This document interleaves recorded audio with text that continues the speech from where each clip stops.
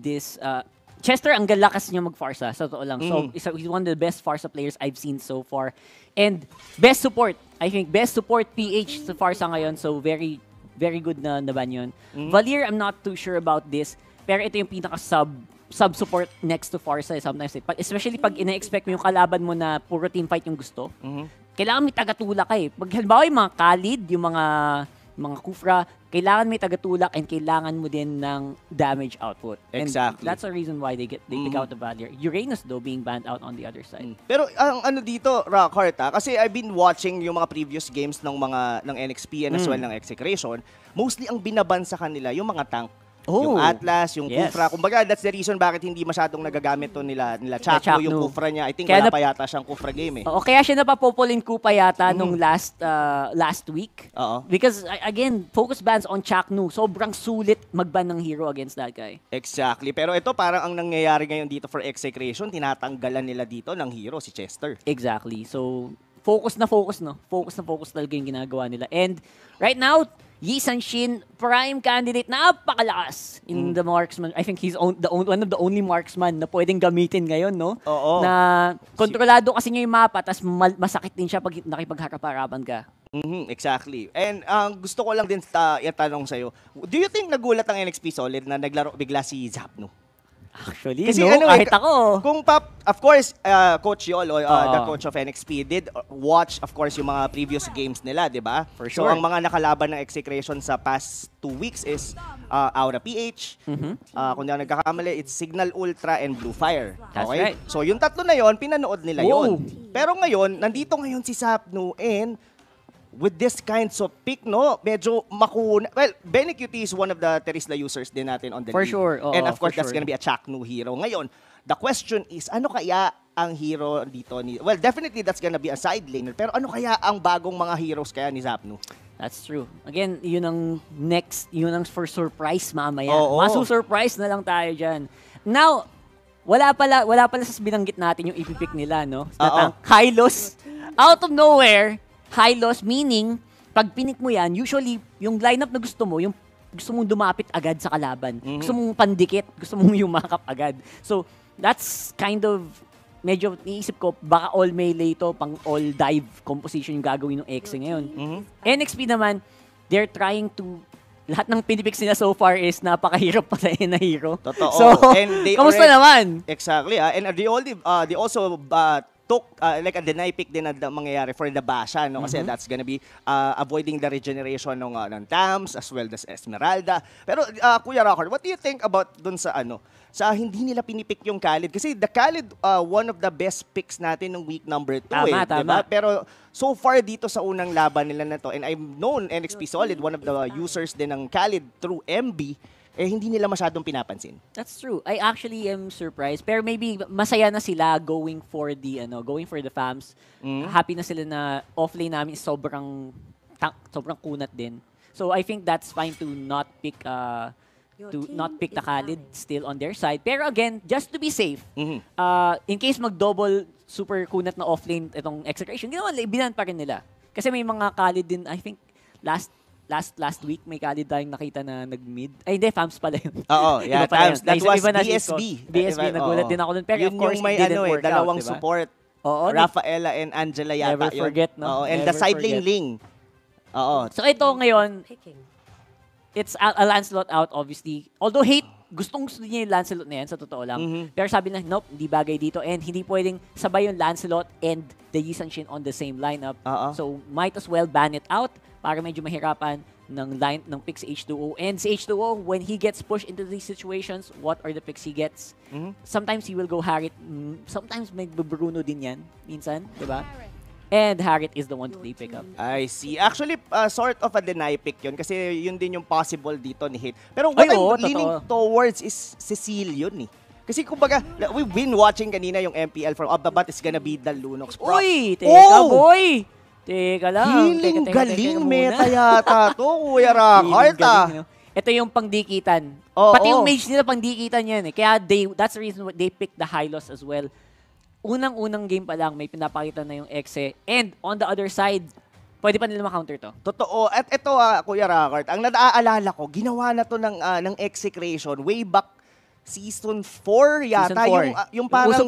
Uso pa yung Estes nun. Oo, the 0-4-1 rotation. Tapos, ang banat nun, mga kaibigan, sa mga hindi nakakaalam nun, is push lang talaga ang galaw nila. Kumbaga may isa silang lane na almost nininiglect. Pero, yung apat na yon talagang isa lang ang focus nun is to dish out damage, remove turrets kaagad doon sa napili nilang lane na babasagin. Pero yeah, we have to, masyadong madami tayong iniisip. Pero gusto ko na lang magulat dahil ito, mga kaibigan, unang-unang sa agupaan itong dalawang team na to, mainit na mainit. Rockheart, isang mabilis.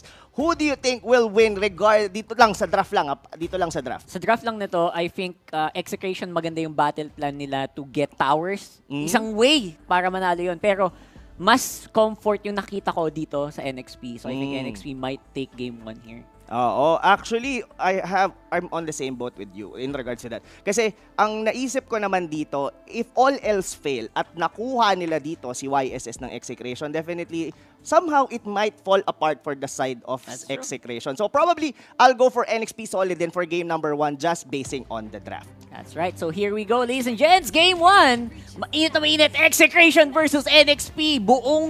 Dalawang linggo na nilang inaabangan to. Sa totoo lang, hindi lang isa eh. Dalawang linggo yun inaabangan. Here we go. Totoo yan. Nakakatapos pa nga lang ng week number 2 natin. Nakapost na kagad tong laban na to. 1 week prior, inihintay na nila kung sino. Pero ito na mga kaibigan, sa inyong harapan, yung dalawang team na gustong-gusto nyong makita dito sa MPL na magsagupaan. Yep, here we go. Chakno again, they are zoning. So, kakalmahan lang nila yon. Tatry nilang i-deny itong buff. Purple buff, napaka-asin, napaka-agang engage. Using the Terizla, do they have enough damage? Tingin ko kaya naman, pero Chakno, hindi pa nagpapakita. Talaga nasa bush lang siya. Ayaw niyang po-target.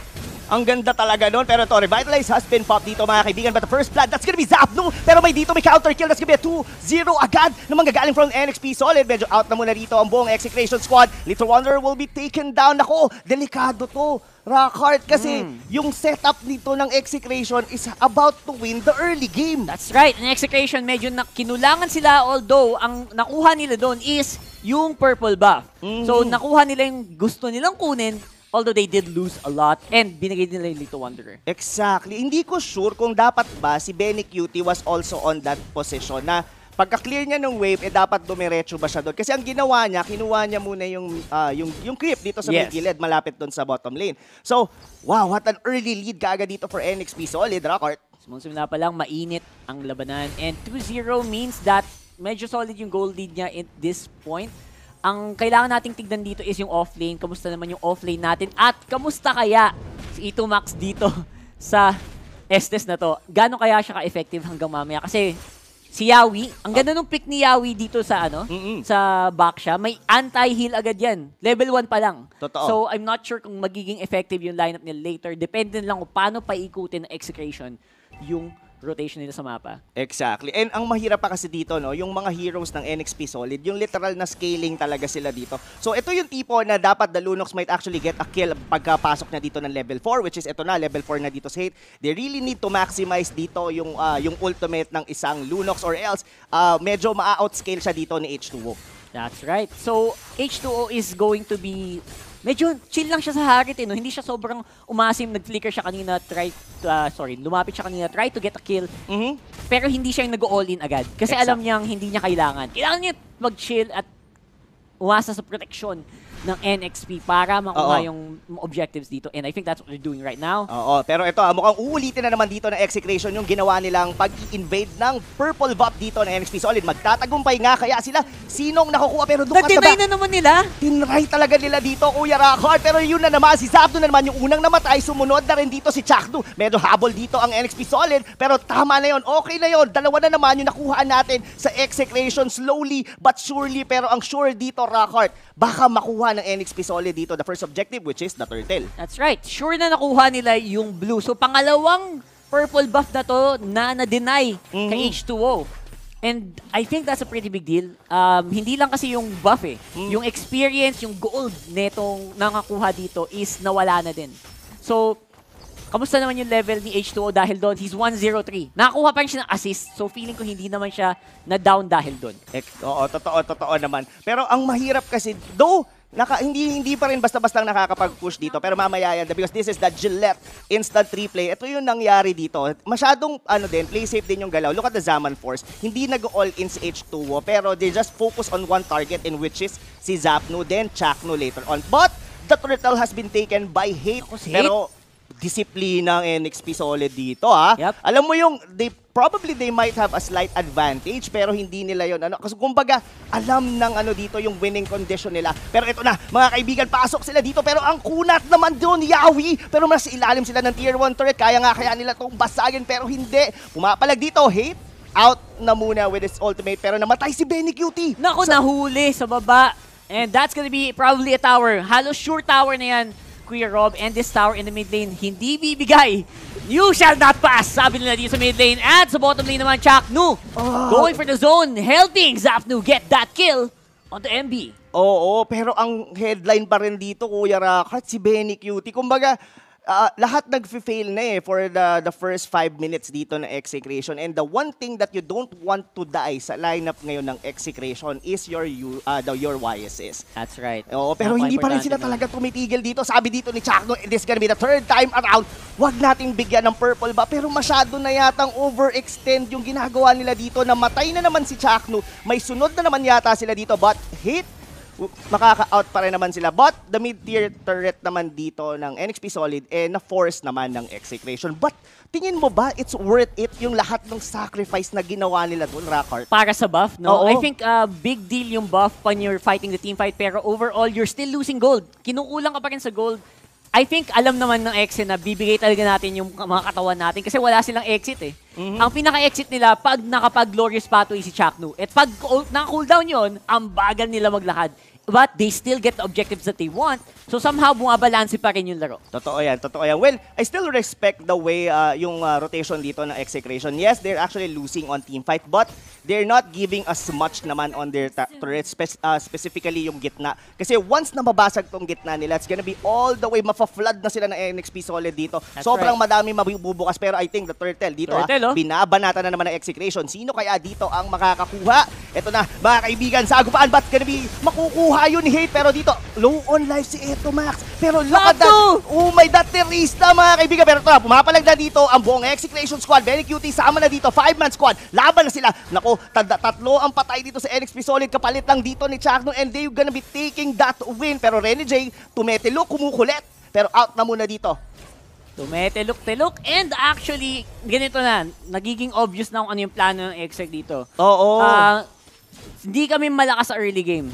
Sa early game teamfight kasi wala pang sustain si Hate. Si Hate lang talaga pala inaantay nila dito, at as long as magka-level na din yung si Etomac dito sa sa Estes, okay na kami. Exactly. Pero ito, the Gillette instant replay dito, makikita natin dito mga kaibigan, yung penalty zone ni Zapno dito is actually the nail and the coffin dito. Kasi once nakuha niya yung tatlong miyembro doon ng NXP Solid, medyo nahirapan na gumalaw doon sa bilog na yon yung NXP Solid. Pero ito na, mukhang tinutuloy-tuloy nila, hindi pa sila humihinto. This could have been 4th time around, i-deny nila yung purple buff dito, pero pumapalag naman, NXP Solid dito mga kaibigan. Benny Cutie dito ang kanilang target, nakuha nila yon. Pero ito na mga tol, sunod dito si Zapnu, 2-man down para sa EXECRATION, pero sabi dito ni Hate, I'm gonna be taking you down. Shutdown na muna dito kay Paring Chester, sunod-sunod na 3-2 mga kaibigan. Pero sabi dito ni Hate, heal lang eto Max, papalag ako, wag kang bumitaw, heal lang dito, mega kill na rito yung ating Lunox. Kaya, pero ito, naisip na nila, pero hindi yata. Wow! The order of brilliance, mga kaibigan, saving but not enough. Hate dito. Eto, Max, been chased down by H2O, and that's gonna be it. Almost a wipeout for EXECRATION. Sobrang nakakabilib si H2O, still so strong on the Harit kahit wala siya ng turtle buff. Sige, may turtle kayo, we will have a strong team fight kahit na. And it is working out very well for NXP. Let's watch the Gillette instant replay, #ShaveTheDay. Kita mo naman, they're all trying to keep Hate alive lang. At si Hate, ang ganda ng positioning niya dito sa laban na to. Totoo. Pero I think they overestimated yung power ng laban nila. Exactly. Ang mahirap kasi noon, Rackart, ang ganda ng ginagawa ng NXP Solid. They really know who to target. Ang galing nila sa teamfight. Oo. And sobra. Benny Cutie, katulad nito, wala na naman dito si Benny Cutie, which is siya yung isa sa pinaka main damage dealer nila dito. And yes, nandito yung Lunox natin, but he is actually not enough to be able to dish damage, lalo na sa ganitong klase ng lineup na sustain. Oo, sulit na sulit yan. Actually, sa ganitong lineup na sustain, sulit na sulit yung Necklace of Durance mo. Kaya yung tinitignan ko ngayon kung gaano kadami na ba yung Necklace of Durance nila dito. And it's going to be Chester caught in the middle. The problem with Loyi, wala siyang natural na pantakas talaga. So pag nahuli ka sa ganun, you're gonna go down. So, as I was saying, I think yun yung pinaka-important, the team fight and yung zoning ni Yawi. Gaano ka galing mag-set up si Yawi with the zone. And we'll see that, I think, here, possible, if gustuhin nila to, pero ayaw lumaban ng NXP nang wala din si H2O. Oo, alam mo tong pwesto na to, Rockhart? Favorite? Parang dito lang sila naglaban. Siguro mga 5 beses na sila dito naglalaban sa purple buff na to, mga tol. Pero ito na, medyo may laban na magaganap. Glorious Pathway has been put down by Chakno, pero I think mag-out na muna sila dito. Pero I think this is still an evil ball game I mean, para sa akin sa isang clash na to, once na makuha siguro ni Benny Cutie, like for example, i-target siya, most likely tina-target siya So, may part na pagka na-micro niya siguro, there's a big chance na makuha nila yung teamfight na yun. Pero dito natin malalaman, medyo naipit si Chakno doon sa may bandang likod, nakuha siya doon ni Chester, pero hahabol dito, hit siya na ngayon ang focus fire dito ng NXP Solid. MB will be taking it. And that's gonna be a 2 for none exchange dito for NXP Solid. Pero sabi ni Kuya Zapnu, tol, basag na lang muna ako. Trabaho na muna tayo. Objective game muna tayo. Sabi naman ng NXP, what you gonna do pag walang Chaknu? Oh my God. What you gonna... Inuna talaga nila on that bottom lane. Ang laking difference nun. Because of that, kayang-kaya pumasok nila Rene J. Hindi sila masyadong takot na mapabagal yung galaw nila. Totoo. Pero ito na, pinansin na ngayon ng NXP Solid si Zapno doon sa may taas. And H2O will be taking him down. Ito na mga kaibigan, medyo nahihirapan ng gumalaw dito, EXECRATION all throughout the game. NXP Solid on the driver's seat mga kaibigan. And the Lord has already been up. Posibleng kunin to ng NXP Solid. That's true. And gumaganti na sila. This time sila naman ang umaagaw sa blue buff. Sa totoo lang, gets ko kung bakit dun sila lumalaban lagi. Sa blue nila at sa blue ng kalaban. Kasi